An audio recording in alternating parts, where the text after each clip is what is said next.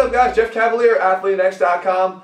Let's take a look today at the best dumbbell exercises that you can be doing, and we have to qualify first that these exercises were chosen because I feel like you get the best bang for your buck if you're going to do just a few dumbbell exercises. And why dumbbells? We love them here at ATHLEAN-X because they allow you to train like an athlete. You have that three-dimensional freedom that you just aren't afforded with a bar, and you also have that compact space that you can be using to train at home. A lot of guys don't have room for a full barbell set, but they can clearly fit some dumbbells in their house and therefore get a great workout in. So let's take them and break them down one by one and point out the benefits of each as we go.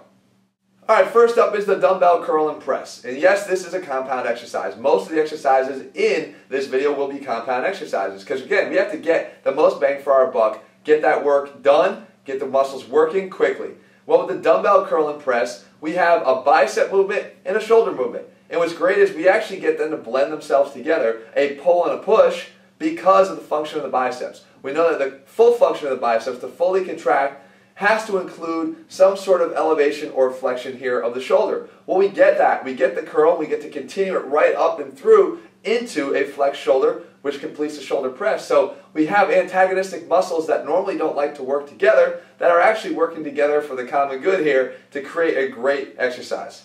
Next up is an exercise I like to call the crush grip goblet squat. Yes, it's a goblet squat. We know that a goblet squat is a great way to train our lower body.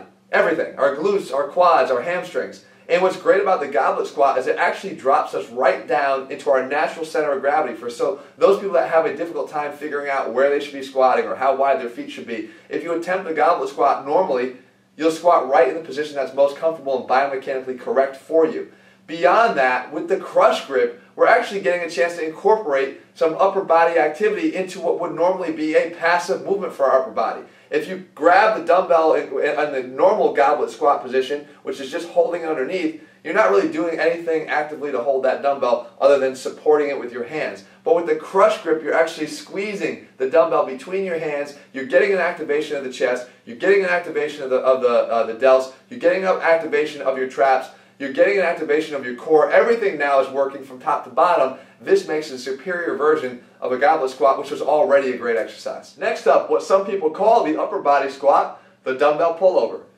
I've covered the dumbbell pullover now in two references. One as a back exercise and one as an upper chest exercise. You know what? I don't care how you do it. It's all in the technique. Either way, this is one of the best exercises you can do, especially if all you got is one dumbbell. You see, if you take the dumbbell and you squeeze your hands together, as I've shown you in the past, you try to pull your hands up against each other as you pull over your chest, it's going to work more of your upper chest. If you let your elbows flare out a little bit and you drive with your elbows, lead with your elbows and not with your hands, then you start to get a lot more lat activation. But as I said, it doesn't really matter which one you choose. Mix them up back and forth between sets. Work both areas. Why not? This is still one of the best exercises you can do for your upper body, and certainly one that I would include in my 8 best. Back to the 2 dumbbell exercises, and this is one that a lot of guys still haven't caught on to the value and benefits of it, and it's a traditional farmer's carry. With a farmer's carry, you simply load up that weight as heavy as you can and do exactly what I'm showing you here. You walk. And if you don't have a lot of place to walk, then walk back and forth in whatever space you have. The fact of the matter is that trying to hold on to these dumbbells becomes infinitely more challenging when you add movement with your lower body. You can try to just stand here and hold dumbbells, it will be that much easier, but it's when you have that weight shift going on and the fact that your core has to then stabilize from right to left when you're in single leg stance, it just makes it that much more demanding and your grip tends to give out a lot faster. Now, it's not just a grip and forearm exercise. It's also a very demanding upper back, mid-back exercise.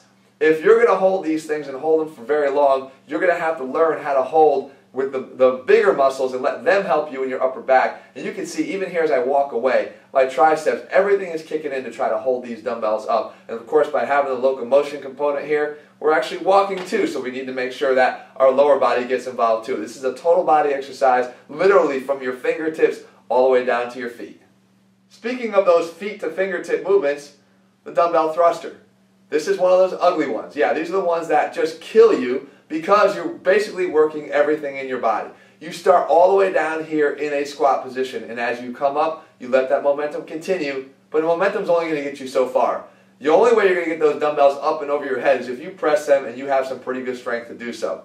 You can load this weight up as heavy as you possibly can because likely you're going to be able to handle the front squat weight that you're using. It's a matter of how much you're going to be able to press up and over your head that's going to be the limiting factor in this exercise. But it doesn't matter. This can quickly become a great metabolic exercise as well, depending upon what you're working for. Go a little bit lighter, go for higher reps, make it a great metabolic booster. If you want to go heavy, you know what to do. Load those dumbbells up a little bit more and turn this into a classic builder for your shoulders and your legs. In ATHLEAN-X, I always say we like to put the core at the core of everything we do. Well, this is a perfect example of it. Yes, we can do a regular dumbbell incline bench press, and we do regular dumbbell incline bench presses. However, this is a one-arm dumbbell incline bench, and by making this one little tweak, we make the exercise that much more demanding on our core. You can see that as I lower the dumbbell, all that weight wants to pull me to one side. The only thing I have to stabilize and prevent me from rolling off the bench in the direction of the heavy dumbbell is my core and my obliques, and I have to make sure that I can contract everything together to keep my low back flat on the bench and then initiate that momentum that I need to push that dumbbell back up in the opposite direction. You see, we don't have to just overcome the force of gravity here, but really the mechanical disadvantage that our core is put in here as we weight up and lower down that dumbbell. So yeah, this is a great exercise to actually teach us how to overcome the weaknesses we might have in our core and generate enough force to get that dumbbell back up for yet another rep. Not much to debate here when it comes to this exercise, especially as a metabolically demanding exercise. This is a dumbbell swing. All we're doing here is grabbing a dumbbell on end with both hands underneath one end of the dumbbell and basically mimicking a kettlebell swing. And we know that with a kettlebell swing, we are getting a great exercise for glute and hip extension, one of the weakest areas of our body for sure.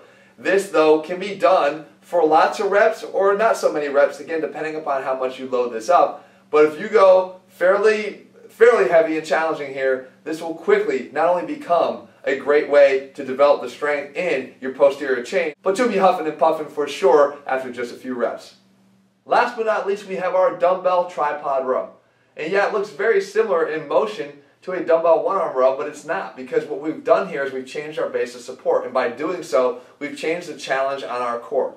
With a regular dumbbell one-arm row, we have one arm and one knee on the bench, and the dumbbell's held fairly close to our center of gravity. But when we go back to the version I'm showing you here, the tripod setup, we've got a wider base of support. Our center of gravity is still towards the center here, and we have one dumbbell that's held more out to the side, a little further away from our center of gravity. You'll feel it even on your very first rep if you try this variation, that you have more of a challenge actually holding your body still and straight as you move the dumbbell than you would on a traditional one arm, one leg up, because your body is much more imbalanced that way. However, it's more athletically inclined here because both feet are on the ground. We're in a more athletic position here on our feet, knees bent, butt out. I like this version better. So there you have it, guys. There's my 8 favorite dumbbell exercises, each one with a justification of why it's on this list, and some even new to Team Athlean.